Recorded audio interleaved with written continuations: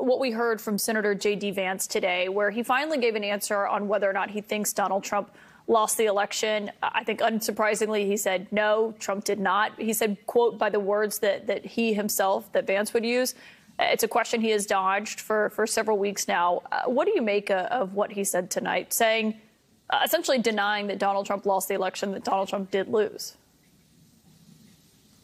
Well, first of all, it's wrong, of course. Donald Trump lost. And I think he knows that. I think he's lying. I also think it's a mistake politically because voters have a dim view of election deniers. And up until now, he's tried to avoid officially becoming an election denier by dodging the question, answering the question with the question, doing anything he could but give a straight answer. Now that he's given a straight answer, J.D. Vance is officially on the record as an election denier, something that is shameful, but also something that certainly if we look at 2022 and had pretty much anybody who was an election denier who was on the ballot in so many swing states, statewide races lost, I think that's something that's a setback. Now, he probably has no choice because Donald Trump has probably demanded that he lie and that he say that. But look, one of the most profoundly important things in a democratic process is that when you lose an election, you say so. I mean, it's one of the most fundamental parts of how democracy works. It's no fun to lose an election. I know what it's like to lose an election, but you do it. It should go without saying.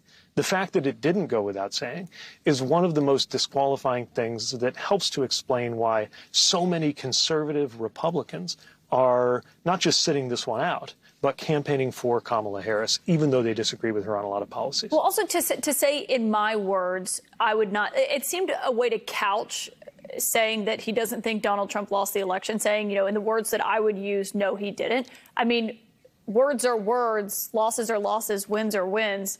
So that's, I think, the part that confused me the most in that answer. Joe Biden won. Donald Trump lost. And anybody who cannot bring themselves to say that out loud, just the way I, as much as it pains me, will say Donald Trump won and Hillary Clinton lost the election back in 2016.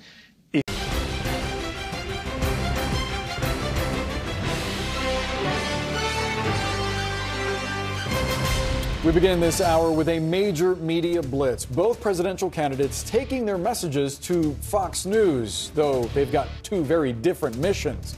This evening, we're going to see Kamala Harris sitting down for her first ever interview with the network as she attempts to win over more conservatives.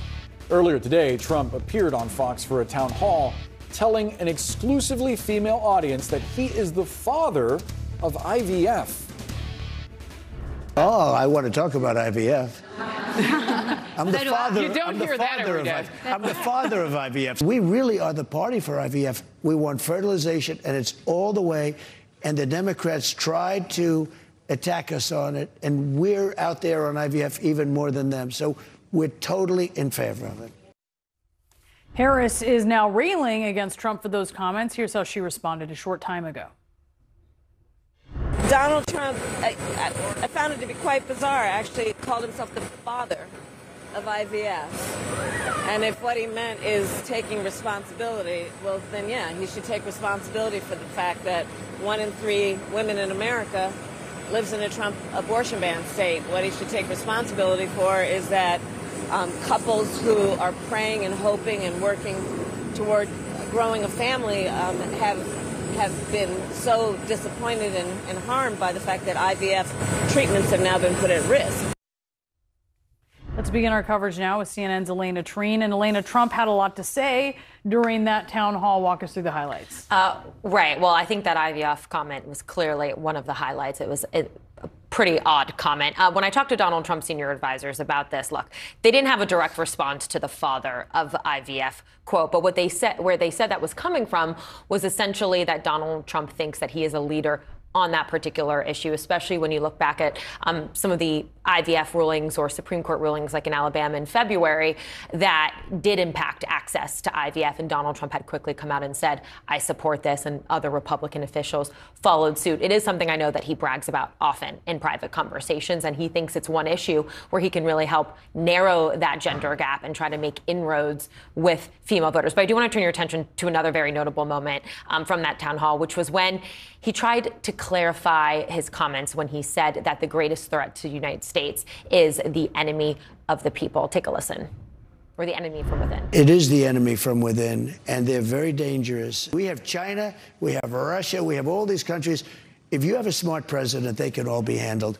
The more difficult are, you know, the Pelosi's, these people, they're so sick and they're so evil. Okay, so, and excuse me, I meant to say the enemy from within. I think the big thing here is that a lot of Republican allies, people on the Trump campaign, were trying to defend these remarks from the former president and say that he was referring to protesters, to rioters. He talked about sending the military in to deal with the enemy from within. And then he said, no, actually, he was talking about his political opponents. He was talking about Democrats. He mentioned directly the Pelosi's. And so I think it's very clear what he was trying to say. The other part of this, of course, is that Republicans continue to argue that Democrats are using very dangerous rhetoric. They continue to blame, we just saw Nancy Mace do this with you moments ago, blame Democrats for the assassination attempts on the former president. But it is, you know, Donald Trump is using very dangerous language, too. Elena, he also was just speaking to a group of folks at Town Hall on Univision, and he reiterated debunked claims about Haitian migrants in Springfield, Ohio. Tell us more about that. That's right. So, and just to be clear, this was he just participated in this town hall in Miami. It's not going to air until later, so we don't have the clips of that. But yes, he was asked about this. A Republican voter said that, you know, I've seen these comments. The officials on the ground, Republican officials on the ground, have debunked these claims. You said that you would revoke their temporary protected status, the Haitian migrants who are living in Ohio. Are you worried about that? Do you take any of that back? And Donald Trump, he kind of tried to dodge it. He said that he was just looking at reports. He said, quote, I was just saying what was reported. He went on, though, to add that they were eating other things, too, that they were not supposed to be. I mean, he is not running away from this. I think it's very clear that, you know, these officials on the ground, again, Republican officials, the Republican mayor of the town, the Republican governor of Ohio, have been saying that these are just not true. And it goes beyond that as well. We know that these communities have been deeply impacted. We've seen the stories of these Haitian migrants saying they are scared now in that community. We've seen the bomb threats and the closures of schools because of this rhetoric. And it's something that Donald Trump and J.D. Vance and a lot of Republicans are not running away from. With 20 days until Election Day, the Trump vision for his second term is being spelled out in very clear terms. You might remember that a couple days ago we walked through comments Trump made over the weekend about using the National Guard or the military to go after his political opponents. Here's what he said. I think the bigger problem is the enemy from within. We have some very bad people. We have some sick people, radical left lunatics. And I think they're and it should be very easily handled by, if necessary, by National Guard, or if really necessary, by the military, because they can't let that happen. Now, Trump went on to name drop Democratic Congressman Adam Schiff of California, who's running for the Senate, labeling Schiff one of those so-called enemies from within. Now, when we presented all of this to Virginia's Republican Governor Glenn Youngkin on Monday, he refused to accept that Trump said what he said. So, but I'm talking about Donald Trump saying that he wants to use the National Guard and the military to go after the left. That's what he's saying. I don't believe that's what he's saying. But listen, you and I are going to argue about that. But I would suggest if you would also. I played the quote and I read it to you. If you would also balance you can wish that he weren't saying that, but that's what he's saying. Jake, all the time people are taking little snippets of content and turning it into a big narrative. It was not taken out of context, as often happens when Mr. Trump makes claims that seem to push the boundaries of traditional discourse, and obviously using the military to go after your political rivals qualifies. Mr. Trump continued to make it clear that the rather creative interpretations from Governor Youngkin and other Trump surrogates of his remarks were incorrect, and that, in fact, he was saying exactly what he seemed to be saying. Here's what Trump said today when asked about his enemy from within remarks during a town hall on Fox.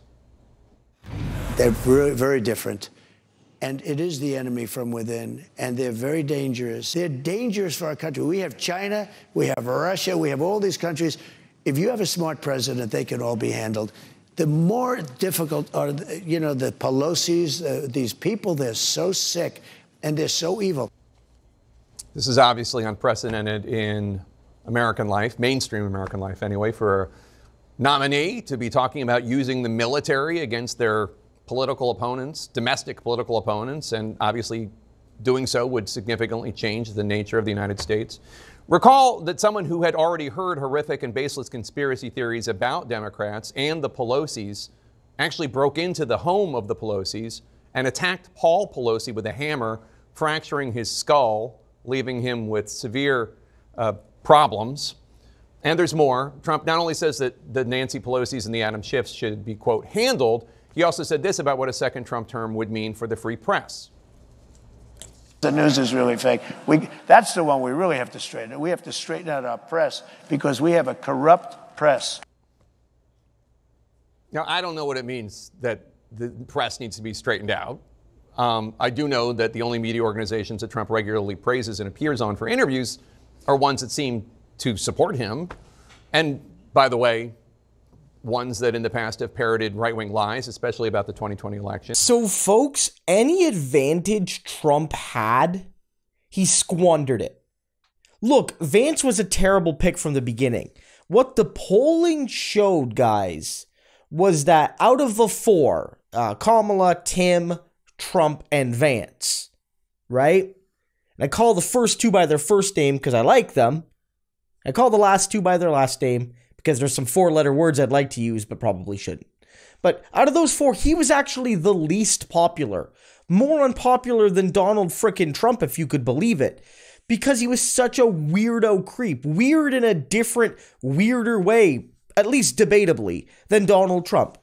But he got a little bit of a reprieve, guys, during that debate. Agree with it or not, people thought he came off much more articulate and much less combative than Trump did, right? A lot of people liked Tim in that debate as well. They both actually rose in their approval.